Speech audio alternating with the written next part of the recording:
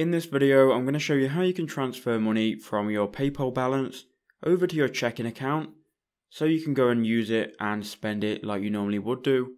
So here's what you need to do. So first you need to make sure you're logged into PayPal. Now I'm logged into PayPal right now and I have a business PayPal.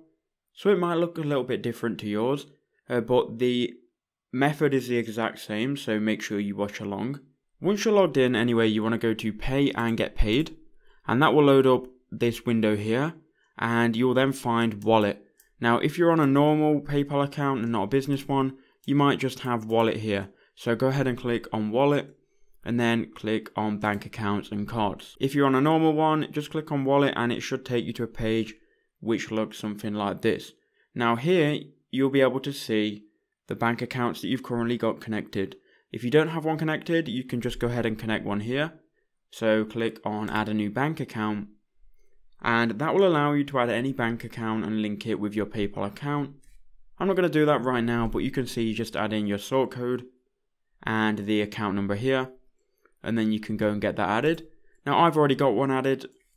It's the one I always use to transfer money from PayPal to my bank account. It's that bank account, it's always been that one.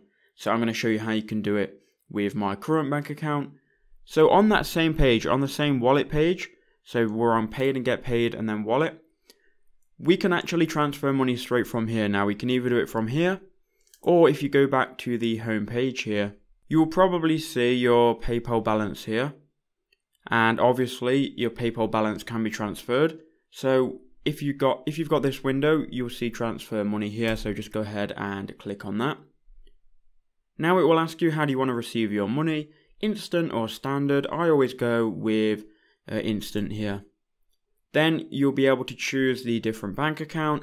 I'm going to go ahead and choose my bank here and then click next. Now we can choose how much money we want to transfer. It defaults to all of it, so I'm just going to leave it on all. I'm going to click next.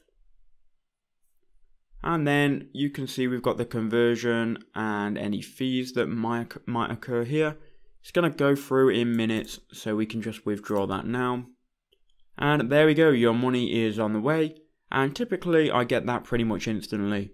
So that's how you can withdraw money from PayPal over to your bank account. Please do leave a like if that helped, and if you've got any questions, please do comment them in the comment section below.